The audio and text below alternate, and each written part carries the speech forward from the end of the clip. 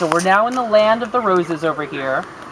So these are all in the Rosaceae family, and we're talking about Rubus as the genus, and you have a couple Rubuses you need to know. You need to know discolor, you need to know ursinus, and you need to know spectabilis, and you need to stay afoot. So this is Rubus discolor, this is Himalayan Blackberry. So the one with 5 leaflets in a palmate, thank you, in a palmate arrangement, so palm like your hand, palmate arrangement, that's the one that's not from here, which is Himalayan, okay? And the other thing you're gonna know, and the reason it's discolor, is it's dark green on the front and light green on the back, okay?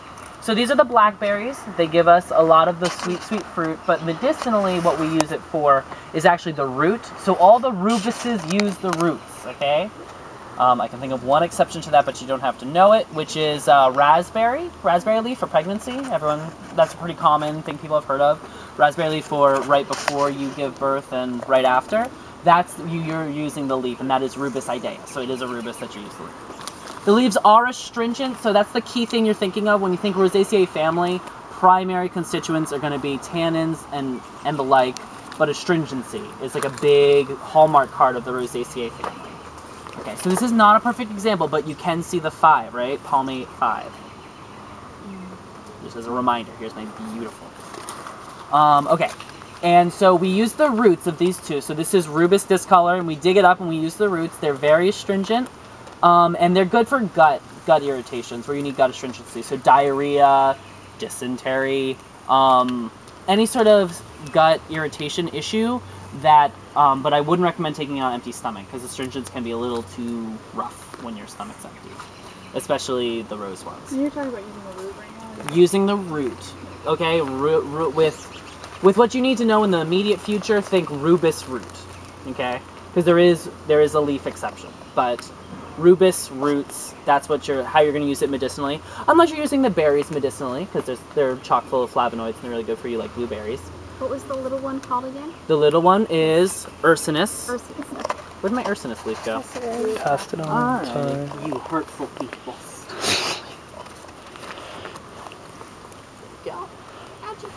Okay, so let's move gears to, this is Rubus ursinus. This is the local one, okay? And it's got these little 3Bs. So it's these little 3-pronged angels. Still serrated, kind of like your urtica leaf, but they're together, and they're in 3s. And that's super cute. And they have little spikes. They're not as spiky as this one. And they stay low to the ground. You won't have that on the test. So you're going to have 5 versus 3 with thorns. It must be a rose. Which one? Discolor 5, ursinus 3. Okay, that's like a real quick, I have a test and I need to know what to do.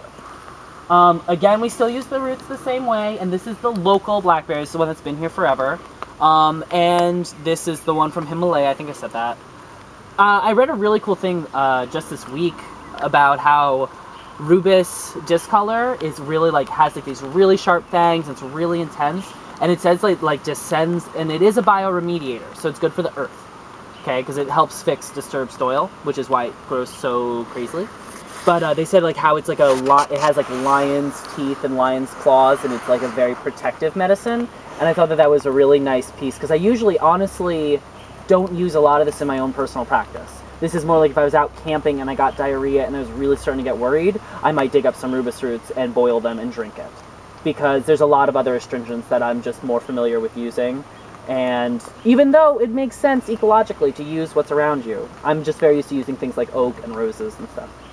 But I just read this thing about how it's a very protective medicine energetically, and it's all about reclaiming your own land and your own self internally, and I just thought that was a really nice note because it is a very voracious plant, but it gives you sweet fruit at the end. So I thought that was just important for the energetic properties, is to look at this plant. And it's so tough, and it's well, maybe it is more medicinal than I gave it credit for. You know what I mean? Maybe I should start practicing with that. Questions on the 2 Rubuses you need to know? I'm sorry, I didn't understand. Where is the blackberry? These are both blackberries. This is Himalayan blackberry, the faraway blackberry. And this is Rubus ursinus, which is the local blackberry, Pacific blackberry. Anyone who's from around here can give you a variety of synonyms. But they're both blackberries, and they both give delicious fruits. Questions? Yeah? That Himalayan here. Yeah, So it's invasive. People brought it here, and then it went crazy, and it totally chokes out our native plants. So that's a bit of a problem. Because I mean, if you put these two next to each other, I love that they're on opposite sides. They're playing really nicely. If you put them together, the Rubus discolor will choke out the other one. Because it gets super tall, and it's all about itself. The blackberries that you see in the grocery store, which one are they from? Probably discolor, because it grows much faster and gives a lot more fruit, but it could also be a totally different Rubus I'm unaware of. But most likely, I think they're discolor, because it just yields like a crazy, crazy plant. Have you ever seen in the summer, like when you drive down, like you're driving down the hill and you're going over that bridge, the whole sides are lined with blackberries, and like, you'll see, and no one eats them because they're roadside, and they are bioremediators, so we don't know what's in those fruits. It'd be fun to test. But you'll see they're loaded with blackberries and no one touches them so you just get to see like fields of blackberry. I've eaten them and I'm still alive, but who knows? I don't know.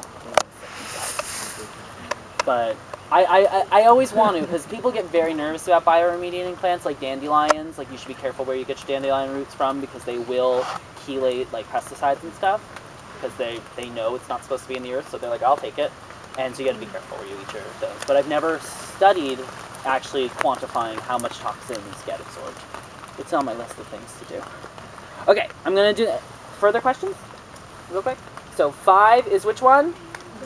Discolor. Color has 5 letters. Ursinus. Oops. First name?